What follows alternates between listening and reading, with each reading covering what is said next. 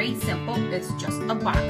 And what I try to do, let me show you the materials, is basically I use like a Cheerios box or a Cheez-Its box. I put it in this way. I use a pencil to trace out the hole that I'm gonna have. In this case, I want to keep it almost like a mystery box. You can just make a hole, or you can just cut out the whole thing. Totally up to you, however you want to do it.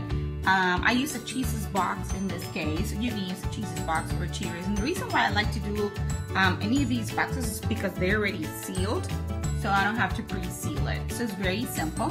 So I trace out the hole, use either scissors or an X-Acto knife and cut out the hole. After I do that, I use color construction paper to decorate. And how fun this is, look.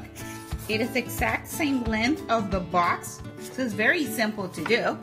I tape it out, and after I tape out the corners, just have fun. You can draw around it, you can put stickers. I mean, it is a lot of fun. And as you can see, you know, I didn't cover the bottom because it's not necessary. But it's just, you know, something a little fun that, you know, again, they can reflect on the things that they have available that are blessings. Very simple. And then all they have to do, either use Post-it notes or little pieces of paper. Then they write down, I am thankful for, and then peel it off and put it inside the box. One thing that I like to do is I go to a special mass on Thanksgiving Day, and I bring this box as an offering during that day and have my child bring it in and say, hey, you know, I've been praying and being thankful for 40 days for everything that I have with me. I know a lot of kids doesn't have different things, but I am thankful for that. So I use this as an offering, and it's very simple to do.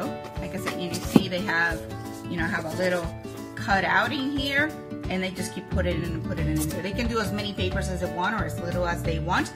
It's just a way and a great idea to install in them that we need to be thankful for everything that we have. So if you like this idea and you have an iPhone, just go ahead and move your finger to the left, share with others, invite it to my channel. And also, Wendy, good morning. If you have an Android, you can just go ahead and swipe it to the top, and then share with others. Like I said, this is a very simple idea with things that you have available in your house, and you know, it's just with purpose, right? It's just an idea, thankful with purpose. And just put another sticker that just fell off. I hope you like it and invite others to see my tutorials. And